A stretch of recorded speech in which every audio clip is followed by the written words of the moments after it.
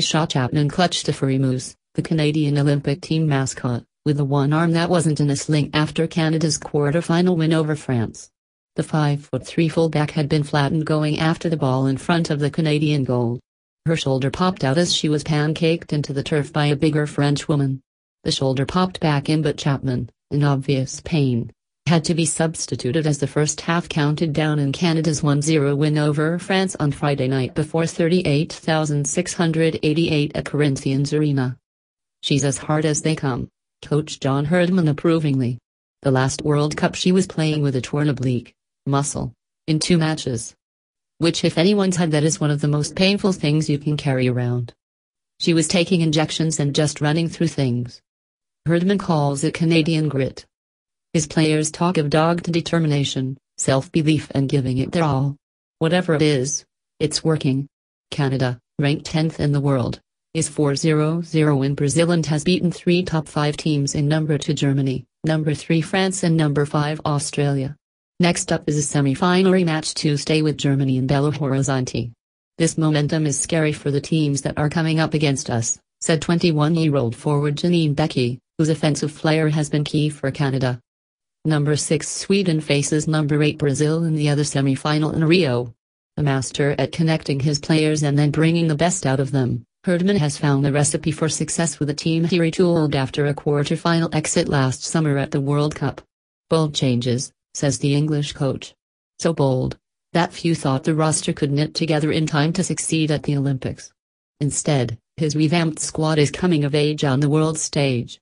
His starting 11 against France had an average age of 25.5, with 5 players 28 and over and 5 23 and under. The ages range from 33-year-old captain Christine Sinclair and 32-year-old Diana Matheson to 18-year-old Jessie Fleming. A 17-year-old, 2 21-year-olds and a 23-year-old waited on the bench. Revealed in adversity, that's what's unique about the group. "These veteran girls have embraced these young kids," said Herdman. "The kids have embraced the seniors as well. It's a special little chemistry that's going on there, and they're formed something that you're seeing on the pitch.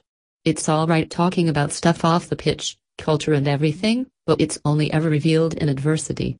And this group has been revealing it, game after game. Game after game, they keep showing something that tells you that we might be able to do this." He means mounting the medal podium again, 4 years after winning bronze in London. The Canadians are 1 win away from accomplishing that, with gold on their minds. Against France, the Canadians gave up 22 free kicks to a team with big targets like 6'1" captain Wendy Bernard. They repulsed everything fired into their penalty box, with goalkeeper Stephanie Labb leading the way. "They couldn't find a way through us. They had to play around us.